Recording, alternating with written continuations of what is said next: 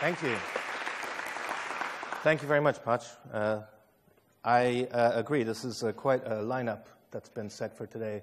A very, very exciting day, full of action-packed stuff. So I'm supposed to open the show. I've got to talk about exciting stuff as well. So, okay, in that spirit, you're going to learn a lot of exciting stuff today. Let's kick it off with some exciting stuff. Let's talk about economics. Let's talk about capitalism. So there are competing theories of economies and how to run an economy, capitalism being one of them.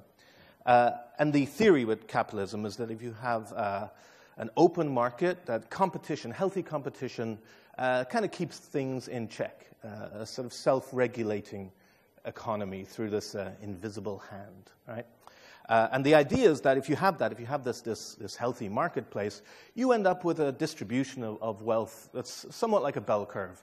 Bell curve distributions show up a lot, right, in like school tests or IQ or height or weight or age, right? It's generally a bell curve distribution, which means, yeah, some people have more than others, some people have less, but it all more or less kind of evens out.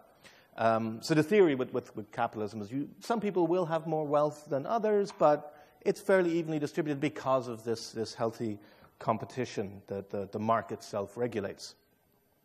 But what tends to happen when you leave it to self-regulation is you get a distribution more like this, a power law distribution, where you've got like the 1%, right, having a whole lot more wealth and then a long tail of poverty. So bell curve distribution would be great. What we end up with is power law distribution. Like I said, it's because what gets lost is the healthy competition, the healthy marketplace, the kind of self-regulating part.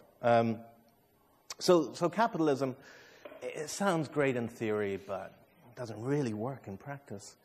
And personally, I actually believe the theory is pretty good, because competition, I think, is good. I think a healthy marketplace of competition is good, and the alternative, where you get a monopoly, duopoly, right, where you get power concentrated in a small number of players, where you get companies that are too big to fail, is not good, right? That this kind of distribution of power doesn't work out that well. And I say that because we've all been here. We've seen this play out in our own industry when the browser wars happened.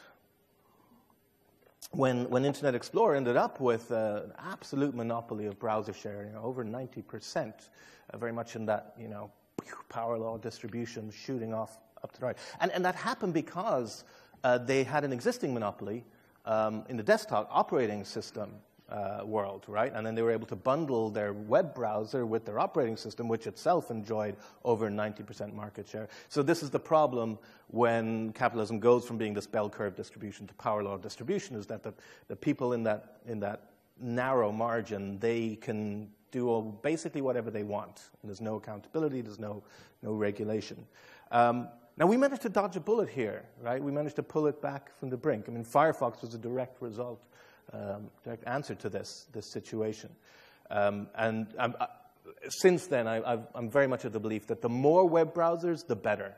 I know sometimes web developers think, life would be so much easier if we just had like one web browser to develop for. It's like, no, we've been there. It was not a good scene, right?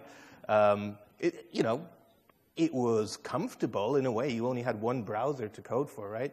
IE6, that was it. And even Microsoft stopped developing browsers. They're like, that's it. There's only one web browser.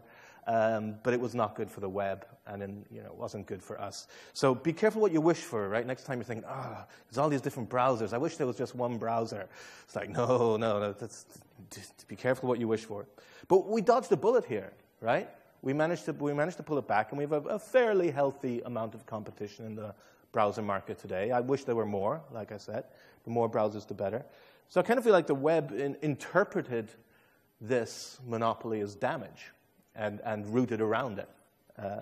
There was a bit of an invisible hand happening there. And this idea of interpreting something as damage and rooting around it, that's the term that comes from networks, right? This idea that a network can root around damage. And like economics, there's varying competing theories of how to build a network, how to construct a network, just like there's competing theories on how to build an economy. So one of the models you could choose if you're building a network is this hub and spoke model. So not all nodes on a network are equal, right? You've got these kind of smaller nodes on the outside all connecting to a central hub, and then the central hubs can connect to one another. So this would have been how the telegraph system worked, and then that was picked up by the phone system, right? We literally had the operators doing the switching. This is still the way that airports work, right, globally. So you have lots of regional airports that connect to the central hubs, and then the central hubs connect to one another. And it works. It works really well until you lose the central hub, right? So what you've got is a single point of failure, and if that central hub gets knocked out, those regional nodes are stranded. There's no way to communicate. So you got the single point of failure in the form of this sort of monopolistic node on the network. Of course, that vulnerability was the impetus behind the ARPANET, right, which is sort of the precursor to the Internet. This idea of if you got a communications network like this, which is exactly what the phone system was, then you are vulnerable to attack, right? An enemy power just needs to knock out your hub, and now your nodes are stranded, right? So an alternative approach is to distribute the connections. This is a distributed network. And this is much more like a bell curve distribution, in that some nodes do have more connections than others, but not by much. Some have a few more, some have a few less, but it evens out. You know, most of the nodes are relatively even. So even if you were to knock out a relatively well-connected node, the other nodes can still communicate. Not as efficiently as they could before, but they can still route signals around. This is the genius of packet switching, right? It's like you just get a signal from one node to another using whatever path you want. And this idea of packet switching, which is at the heart of the ARPANET and then led to the Internet, that came out as a direct result of the problem of a centralized communication network. You probably heard, oh yeah, the Internet was built to withstand a nuclear attack. It's not as simple as that. But the initial impetus for this sort of distributed network did come from the fear of having a centralized communication hub. It did come from command and control. I think some people, you know, sometimes use that to say, like, oh, there's blood on the hands of the Internet because it came out of this kind of, you know, warlike idea that it was about having a step up on the enemy. But actually, no. If you go back and read what Paul Baran and the other people at ARPANET were talking about, it was the exact opposite. Because here's the thing. If you have a communication network with that hub and spoke model, and you've got that single sort of hub, and that could be taken out and your whole communication network goes down, then in case of possible conflict, you're more likely to launch a first strike, because you know if the enemy gets in there and gets your hub, you're screwed. If, however, you've got a distributed network, and you know you could actually withstand an attack and then decide what to do, in the case of that, you know, first decision, you're less likely to launch a first strike, provided that both sides have this distributed network. So Paul Baran and the other people who came up with this sort of model were in favor of sharing this technology with the Russians, even though this was like the height of the Cold War.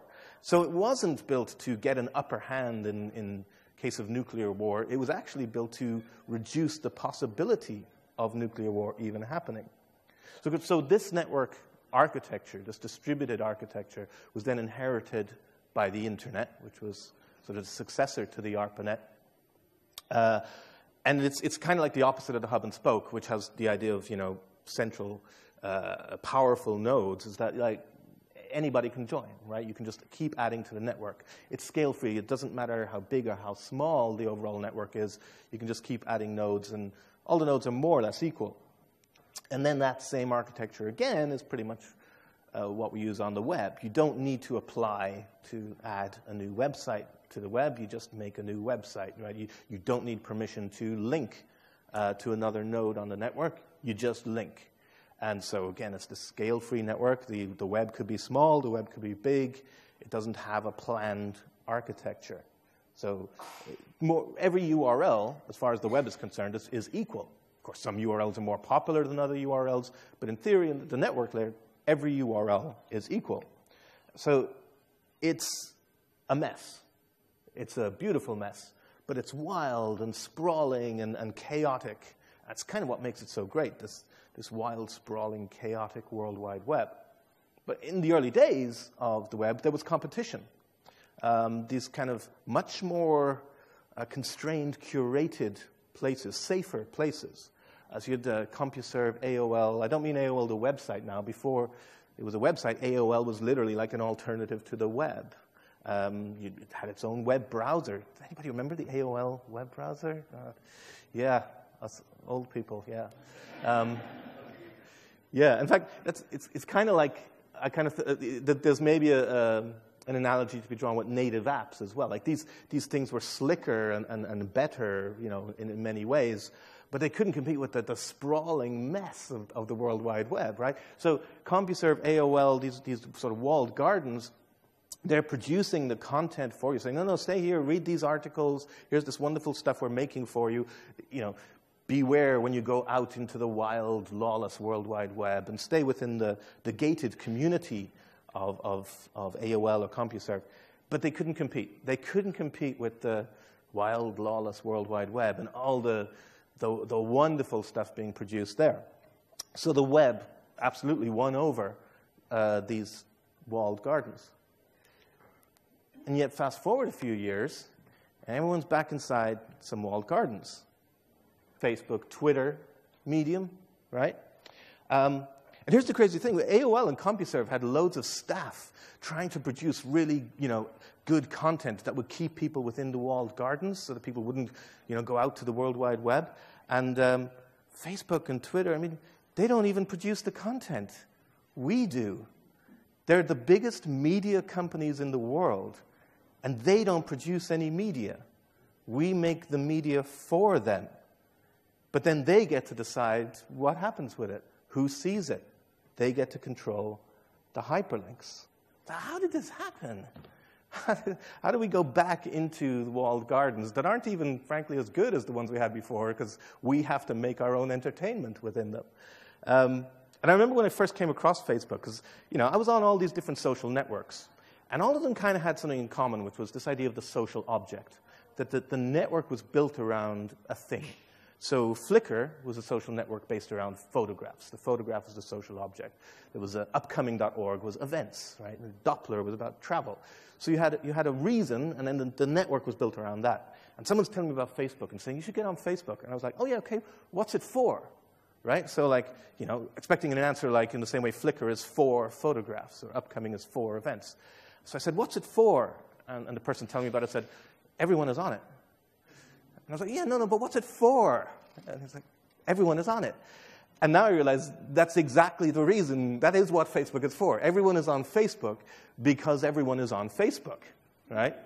And this is the classic example of Metcalfe's law, that the power of a network is proportional to the square of the number of users, something like that, right? That basically the more people on your network, it doesn't get just linearly better, like the network is exponential. You get a power law distribution that with every extra user of that network. It's like whoever had the first fax machine basically had a lump.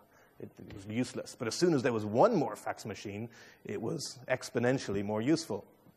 It's kind of like that. So everyone is on Facebook because everyone is on Facebook, which is powerful. To absolutely making use of Metcalfe's law, you get that power law distribution. That's great, but this also suffers from the hub and spoke problem, is that you now have a single point of failure. So, for example, if this is where everyone is producing and consuming media, if you want to attack media, instead of having to take out like hundreds of media outlets, you can just go for the hub. So let's say, let's say you're a Russian propagandist and you want to attack Western democracy.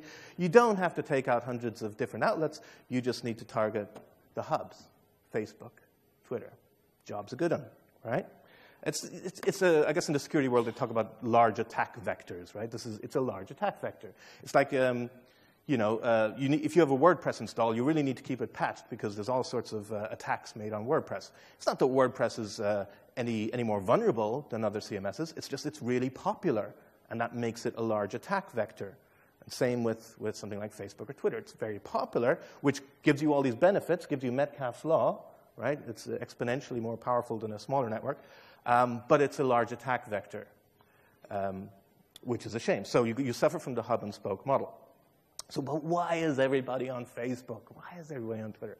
It's actually not that hard a question to answer. It's convenient. The friction is really low. If you want to publish something on the web, it's so much more easier to shoot something off on Facebook or Twitter or Medium than to get your own domain and make your own website. And you've got to deal with keeping that WordPress install patched, right, and all that stuff. So you get a whole lot of convenience by staying within a walled garden. The downside is you lose the control. The control you would have if you were in charge of the hyperlinks. You've ceded that control now to the walled garden, to Facebook, to Twitter, to whatever it might be. So this is the fundamental problem, is you've got the hassle and the friction of publishing your own content compared to the convenience of letting someone else take care of that. But what you give up is control. You cede control to those same people. They control the hyperlinks. They decide who sees what, right? So that's where the indie web comes in, is to try and bridge this gap. It's not that, we think everybody should be installing their own operating systems and running their own computers in their kitchens. You can do that if you want. But to somehow have both the convenience and the control at the same time, which is a challenge. That's a real challenge. How can we get control of publishing on our own sites, control of owning our own data, without sacrificing the convenience of the walled gardens? So the basic idea of this indie web sort of movement, here's a shocker, is that you should have a website, right? Time was that would not have been an uncontroversial idea, but these days it's downright disruptive. Now, personally, I have another reason why I want to have control and publish from my own website, and that's the longevity of what I publish. I've been around long enough now that trust no one is my mantra when it comes to giving someone else content, right? Giving someone else your writings, your thoughts, your dreams, your hopes. If you ever published and blogged on MySpace, sorry, it's gone, right? And MySpace was the Facebook of its day. It was impossible to imagine a web without MySpace, just as it's impossible to imagine a web without Facebook. But anything you publish there is gone. Same with GeoCities, Delicious, Magnolia, Pounce, Doppler. I could go on, right? I've been there, man. Now, I'm not saying that everything should be online forever. Far from it. What I'm saying is that the decision about when something disappears should be in the hands of the person who put that thing online. It should be your decision how long something is online. I want things to be online for a long time. That's my decision. You might want things to be online for a short time. It's your decision. Point is that you should have that decision-making control. Longevity on the web is a big problem anyway. Link rot is a really big issue with the web. The average lifespan of a web page is 100 days. It's kind of built into the architecture of the web in a way. When Tim Berners-Lee and Robert Caillou first had this World Wide Web project, they submitted a paper to a hypertext conference saying, yeah, we want to talk about this World Wide Web project we've built. And the paper was rejected. No, it's stupid what you're proposing. Because for one thing, there was no concept of two-way links on the web. Every other theoretical hypertext system had this idea of two-way links, that you're connecting a node over there, but also that node has knowledge of the connection. So that then if the linked resource were to move, the connection could be maintained. Because there's that two-way linking, which is great in theory, not so good in practice, much like capitalism, because this is so much more complex to implement. Whereas the web has a ridiculously simple model, which is you just link to something. It's a one-way link. That's it. You don't need to set anything special up. You don't need to ask for permission. You just link to something. But then if that linked resource were to move, oh, well, tough luck. 404, right? You got bit rot. So it's kind of the price we pay for the simplicity and ease of the web, is that link rot seems to be built into the web. But there's kind of a technique that if you squint at it just right, it sort of seems like two-way linking on the web. Ish. And it's down to a very humble bit of HTML the rel attribute, which you're all probably familiar with from the link element. Rel is short for relationship. And the attribute says the relationship of the linked document, so whatever's in the href attribute, is whatever the value of rel is. So you've probably all done this, where you link off to a style sheet. You put the URL in the href, and you say link rel equals style sheet. The linked document, CSS file, has the relationship of being a style sheet for the current document. And it doesn't just happen on a link element. You can use it on A elements as well. Not many people do, but just so you know, it's a valid attribute. So you can say things like, oh, the link document, what's in the href, is the previous document to this one. Right? It has that relationship. Or it's the next document. So these are very useful in like search results pages. You can say rel equals pre, rel equals next. So there's a whole bunch of these values you can throw in there. And there's one that on the face of it sounds really silly, actually. Rel equals me. And the linked document has a relationship of being me. Right? It doesn't seem to make sense at first. But I use it. I use it on my own website. And here's how I'd use it. I'd link off to another URL that also represents me on the web. That isn't my own website. So here I'm linking to the Twitter profile that I have control over and saying, that's me over there on Twitter, and that's me on Flickr, that's me on GitHub. Okay, fine, but these are still just regular one-way links. I'm just pointing out to something, saying, here's a hyperlink. It's got a rel attribute, so what? Well, the interesting thing is if you go to all those URLs, my profile on Twitter, my profile on Flickr, my profile on GitHub, all of those sites allow you to, in your info, specify your web page.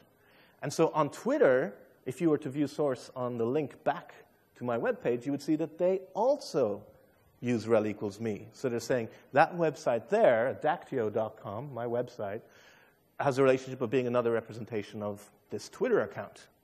And so now you've got both of them claiming control, right? Saying these are the same person, and it's verified now, right? There's a kind of a two-way verification happening there. There's a two-way claim. I claim to have control over that Twitter profile. That Twitter profile claims the same person has control over my site. But what can you do with that? Well, each of those services, Twitter, GitHub, Flickr, and many more, they all offer authentication. Part of their API layer is that you authenticate against it using OAuth. Now, I do not want to become an OAuth provider. I'm just not smart enough to set that up. But thanks to the mutual rel equals me links, I don't have to. I can piggyback on the fact that Twitter, GitHub, Flickr, they've already built that authentication layer. And I can make use of that using this rel me authentication. So you can set up a service like this one called IndieAuth, where you literally sign in with your own website. See if I can get that.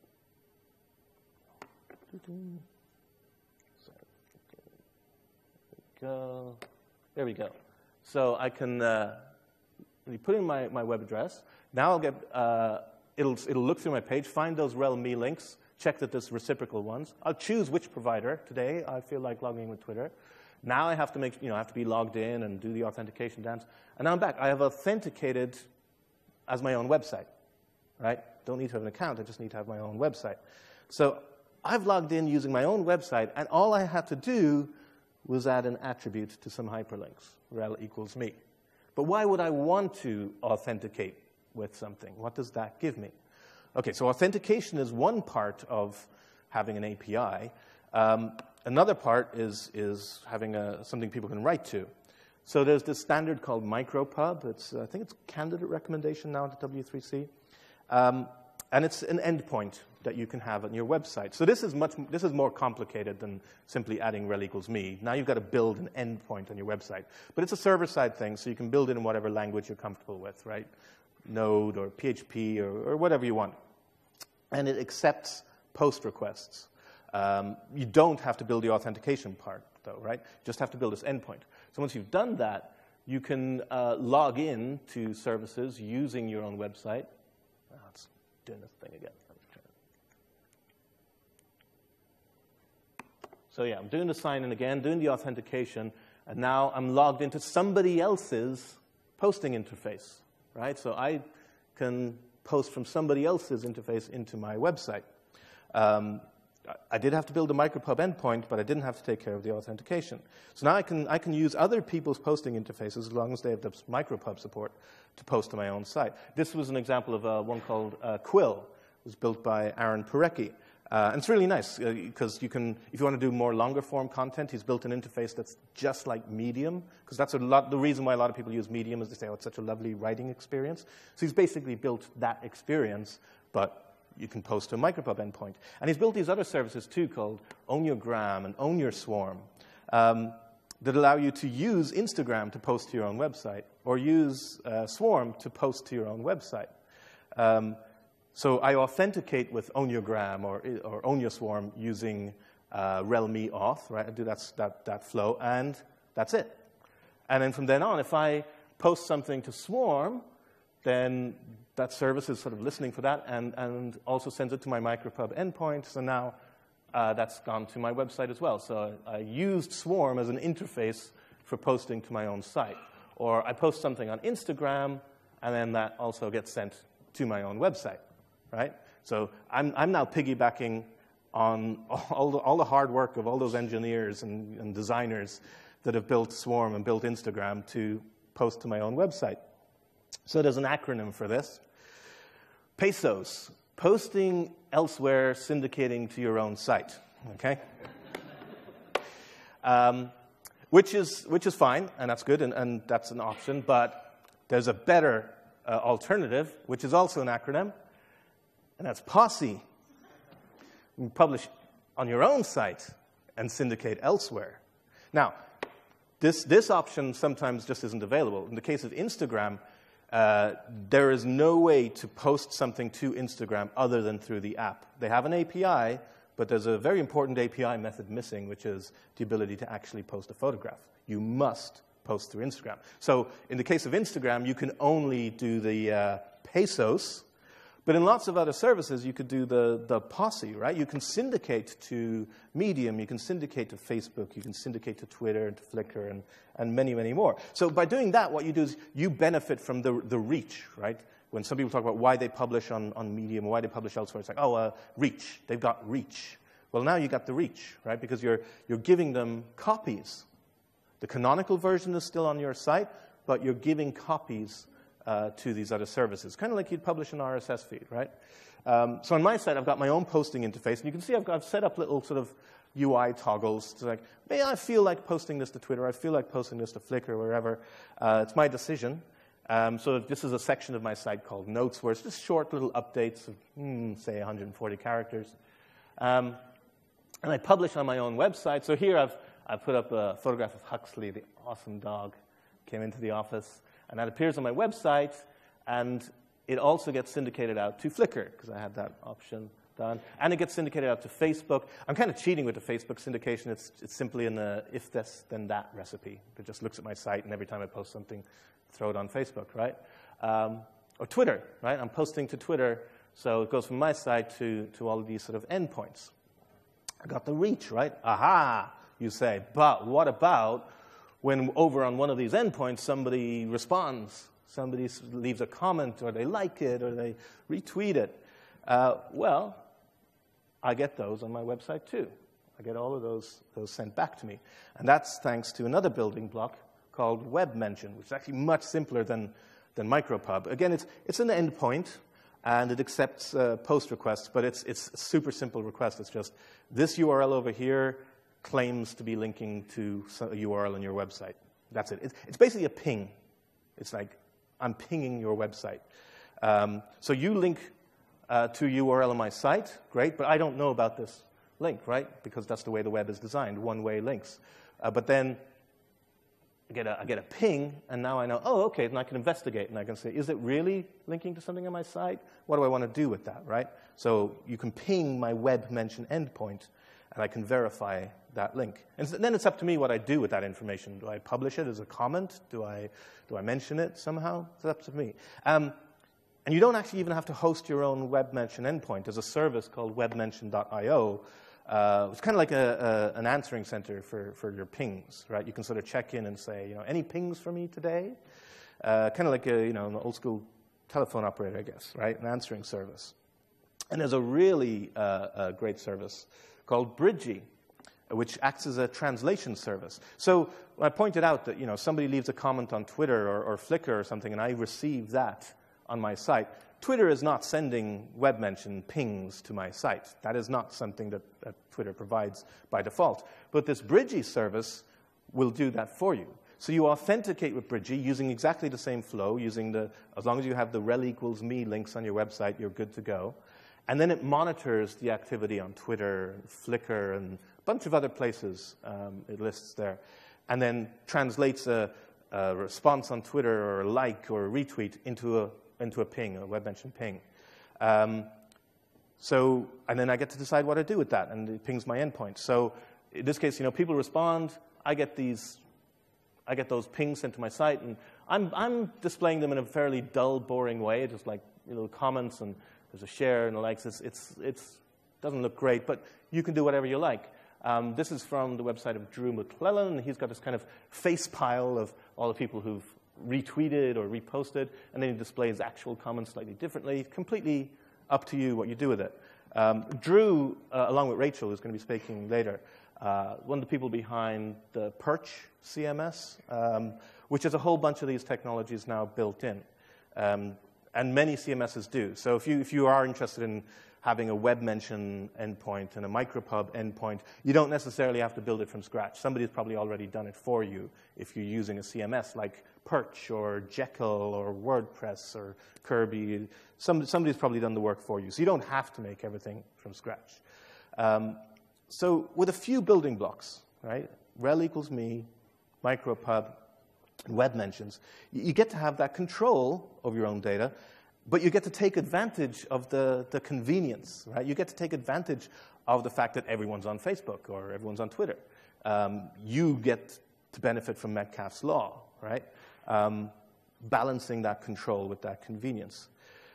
But I just want to end by saying that these technologies I've shown, rel equals me, micropub, web mentions, they're actually not the real building blocks of the web or the indie web. You can find the real building blocks when you go to this URL, which is the design principles of the indie web. And they're very clear to say, like, don't focus on the technologies. It's not actually the technologies that matter. We can switch up our technologies. Focus on the experience and make tools for yourself first, right? And then see about helping others take advantage of that. Like I said, all these people have built plugins for these CMSs, right? They were scratching their own itch.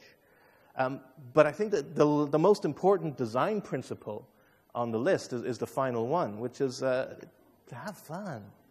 And the emoji is part of the design principle.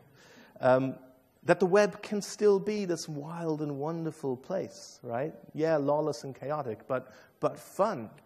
And one of the reasons for having your own website, I mentioned some earlier, the longevity, having control over your data, sure, but just having a playground. Having somewhere where you can try stuff out. So today you're going to hear about all these great technologies, and you might be itching to try them out. And there's places to try stuff out, right? CodePen, GitHub, all this stuff. But how about your own website? Scratch your own itch there. I've used it as a place to try out the latest CSS, the latest JavaScript. Right? Ooh, Grid sounds exciting. I'm going to play with Grid on my website. Web Audio API. I'm going to mess around with that. Right? Service workers. I'm going to add a service worker to my website. And bear in mind the original motto of the World Wide Web that Tim Berners-Lee and Robert Caillou came up with together, that kind of born out of the environment at CERN. The motto of the World Wide Web was, let's share what we know. And I encourage you to do that. And you could share what you know on Mark Zuckerberg's website, or you could share what you know on Ev Williams' website, or you could share what you know on Biz Stone's website, or you could share what you know on your own website. And I hope you will.